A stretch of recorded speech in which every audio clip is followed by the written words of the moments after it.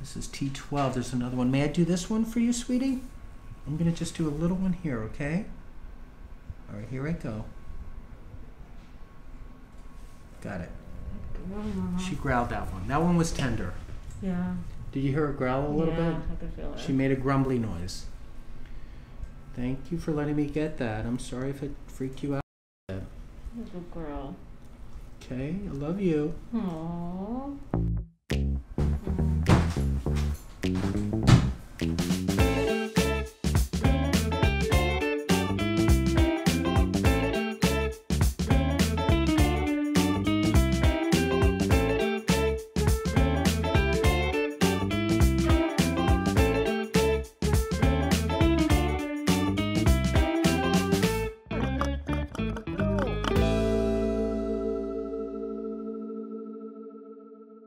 So we have Prudence here today, and how old is Prudence? 14. So Prudence is 14 years old, and the breed, do you know? Domestic medium hair. She's got a little bit of a smushed in face. There might be something. Okay, so she medium hair.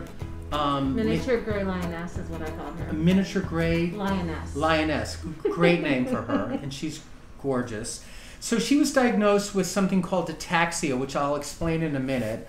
But how old was she when you got her? I took her off the street when she was about a year old. Okay, so you rescued her. Yep. Yay. Yeah. And now she's 14, so you've been with each other a long time. And from what I heard, she kind of runs the house, right? Mm-hmm. She's the boss? She's the boss. She's the boss of everything. You're so cute. You're so beautiful. But she has some problems, right? They're neurological in nature, typically. It's called ataxia, A-T-A-X-I-A.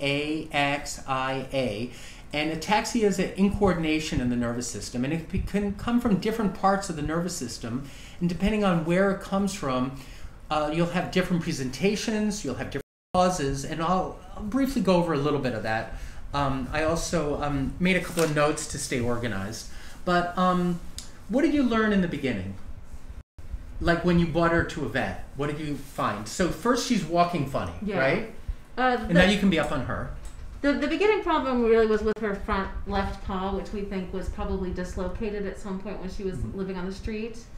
And that's caused her varying amounts of pain, from not being able to put weight on it to limping a little bit. Mm-hmm. And then at a certain point, she just was very unsteady on her back legs. She'd go try to walk up and down the stairs to the bed, and she'd be really wobbly. Mm-hmm. Having difficulty laying down. The vet did some x-rays, and the most recent that we went to thinks that she has some degenerative spine disease. Okay, so that's a perfect explanation. A couple of little things I wanted to let people know about ataxia. And remember, I opened it with it's an incoordination within the nervous system. There's different categories of causes. Proprioception. And proprioception is really, it's the body's unconscious awareness of placement of a limb, perhaps. So do you remember the drunk driver test where the policeman might have you get out of the car? This is not a personal story. I'm just saying we all have heard of this type of test. And you close your eyes and you see if your fingers can touch each other. And if they miss, they should be able to touch. So when you drink alcohol to a level of toxicity, it temporarily your proprioception, and you don't have coordination of being able to have unconscious joint placement, or in a cat's or a dog or a horse, they can't tell when their foot is touching the ground. So they might start injuring that foot, or the foot might just drag, or they'll lose hair on the back of their knuckles of their paw. On a horse, it might be worn out incorrectly. In extreme versions of that, it's called hypermetria, which creates a goose step, where you'll see the animal go like that. We see that in a horse with string halt, which is, I have a video with a horse that I worked with string halt. I didn't cure anything, it's just a horse I worked with. Another cause could be a vestibular abnormality, where it's either coming from the brain stem or the inner ear, and it's causing, it's going to cause an imbalance that way, because you would be like an inner ear disturbance, and it could cause something called vestibular syndrome. It changes movements. We might see head tics. We might see twitching. We might see an incoordination. But overall, with all these type of ataxias, we're seeing someone move with a drunken motion. They just can't coordinate the ability to put their paws or their feet or their hoofs in the right spot. Another area that it could affect is the cerebellum part of the brain. And that part of the brain has to do with fine motor movement and coordination. And so when that's off again, just don't have that coordination of movement. In little Prudence's case, she's had left paw problems. She has tenderness down the back. The other cause, especially with the proprioceptive one, the placement that I said in the beginning, very often is a spinal cord lesion, which could be a bulging disc, which a chiropractor could help. Could be a misalignment. It could be a tumor. It could be a stroke. It could be a bleed, like a brain stroke bleed into the spinal cord. It could be a disrupted nerve that affects the spinal cord. And so today I'm going to do just a very gentle checkup. I'm going to look for misalignments. I'm going to see if we can find any of, especially upper cervical atlas, going to the left paw, right? Because that's the affected side. So we might find a left atlas. We're going to look for it. If it's there, it's there. If it's not, we move on. We're also going to just look at the limb carefully and gently. We have to be very gentle because she's older and she's not used to me at all. And then I'm going to come slowly down the spine, palpating very gently from head down towards the tail, looking for any spot that might make her cringe and indicate a tenderness or an upset of the spinal cord level, and we'll just see if that shows up. And then we're done. It's really not a long adjustment because cats won't let you work on them very long, and then we'll get started. But I just wanted to give a little briefing on that, and we'll just see if she lets me work with her. She will. She might protest, but she will. So hi. Look at your cute face. Can you see her face up close? She's making a little cute face. So one of the things I always like to do with animals, I either do it verbally or otherwise, is I just ask for permission. So can I work with you today? How do you feel about that? And they know what I mean. They're saying, am I being respectful? So you have to always be respectful of your patient. And even more so, because she didn't find me on YouTube or anything. She just came in because of you, right? So the first thing I'm doing is I'm gently just palpating around the occipital cervical area, which is the base of the skull and the very top bone called the atlas. And now I'm gonna, if she lets me, wiggle my fingers in gently. And she definitely does have a tight left atlas. So the atlas has little wings or transverse processes, and the left wing is pushed up towards the skull, creating a tightness. And this part of the spine will create a lot of pressure in the whole nervous system. So it's a very gentle adjustment because she's so tiny and fragile. And so I'm right here on the wing of the left atlas, and I'm gonna laterally flex a little. Got it.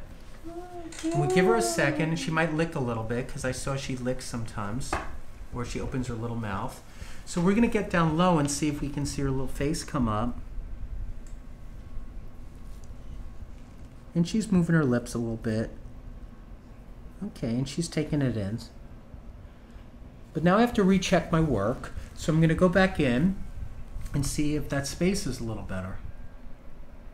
It's a little better. I'm going to be honest, it's not as much as I wanted, so I might try a different angle and reset it.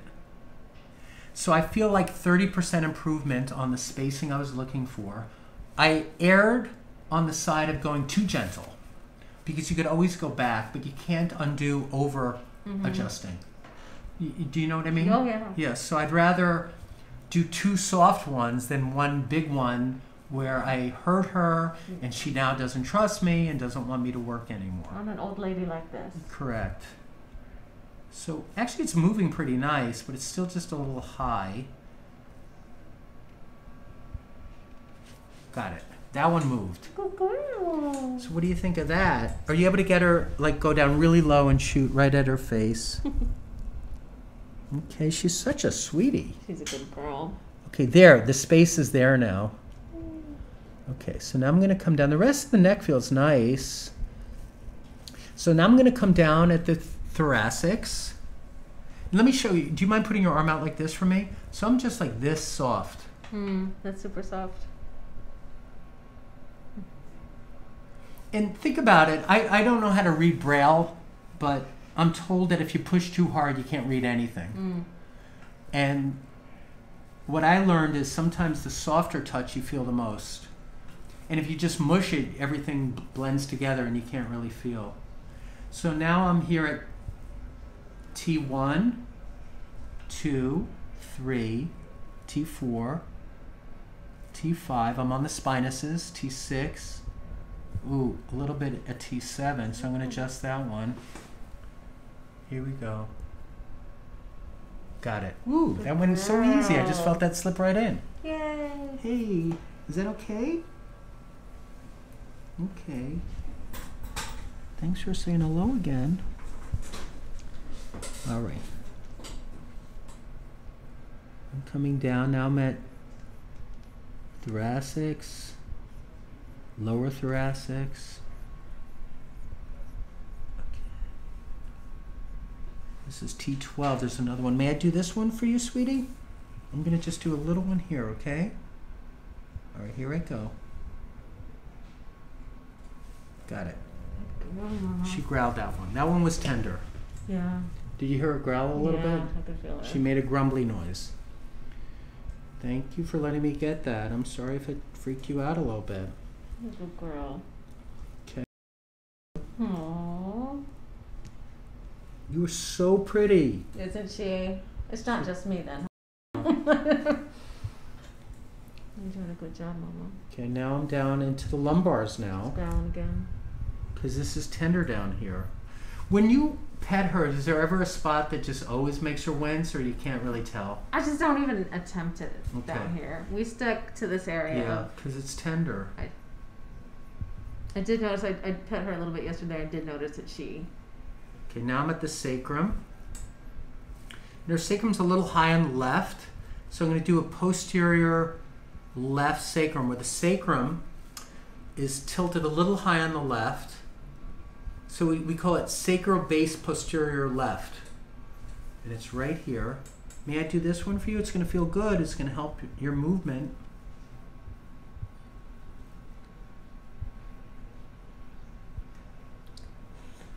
That was it. Did you see her do a big old mouth stretch? That's what that was. Okay. Mother, we're not quite done yet. I'm almost done. That was just about it. Not quite done yet. The spine is done. Is it? Oh, good. Yeah, I did that part already. I love you very much too, but we're gonna keep doing this. So that was a really tender spot. That was a tenderoni spot. Yeah. I would love to look at her front left if she lets me. She will. But let's give her a second. You know, if you rush animals, remember she's 14 years old with some chronic pain. She has some nervous system disconnection where she doesn't know why her body won't coordinate. Yeah. And so she's, I just moved a really tender spot. Awesome. I'm proud of the way it went though, because I just went, it just slipped right in. It was beautiful. That's great. So let's just give her a second. Let's go back onto her face. Little face. I might actually look at her leg while she's on you. Yeah, that sounds good. Even when do you want me to get up and... No, it's perfect. I'm just going to pick up this leg a little bit, and I'm just going to touch the leg lightly, and I want to get down to the paw. And I'm going to feel the little joints of the paw. And I'm on the posterior aspect, so I'm here now, pushing in between these little sections here. Watch what I'm doing with the camera. And I'm just doing this now, and then I'm going to wiggle each finger. So that's the right, but here's the left. There. So I get the left one up. She let me have it a little bit. Now let's see if she bites me. I don't think she'll bite you. Ooh, it's tender. Can you feel how lumpy it is? Yeah, it's a little off. It's weak too, so Yeah. it's not, doesn't have good Interesting. muscular tone, Mm-hmm. but it hasn't been used properly, probably most of her life. Mama, I know. Okay. I know. So I do see a little thing at the elbow, so I'm going to adjust that. Okay, may I get your elbow next?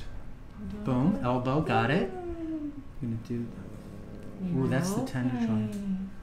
One more. Yeah, I got Ooh. you. Got it. Good girl, you're doing good. And got it. Haha. Yay. We got them all. Okay, so that part's done. Good Let me just check. girl. Good girl. There you go. So now I'm going to hold this spot on her shoulder, which is just a muscle knot. So basically I'm in here on the deltoid. And you'll start to see her calm down now because this muscle knot will relax her. Meaning, as I massage the muscle knot, it will elicit a stress relieving response. And you see, watch her face. You're going to see this when you watch it back. Yeah. And take a breath. We're going to both breathe for her, okay? So we're going to take a breath in. Everybody watching, take a breath too. Good. And she'll respond to our breathing. Let's do another breath, okay? And I'm still holding this muscle knot. And I'm almost done with it because it already released. Let's breathe one more time together, okay? Big breath in. And blow it out. Good girl, Okay. Mama Bear. What do you think of that? Good girl, pussy. Did you like that? All right. She said, "Meh." Hi. She's a pretty old Thanks for thing. letting me work with you today. Thank you. Okay, you're such a great, beautiful cat. You're so pretty. So we're all done. Thank you. So you let us know how she does. And if you're watching still to this point, you know, leave in the comment what you think of her. She's so pretty, and she reads all her comments. So let her know how pretty she is. She's a good girl. All right. Thank you so much. And I enjoyed doing this one today with you. Thank you. And thank you Thank for you so letting much, us do girl. this video. I do see a little thing.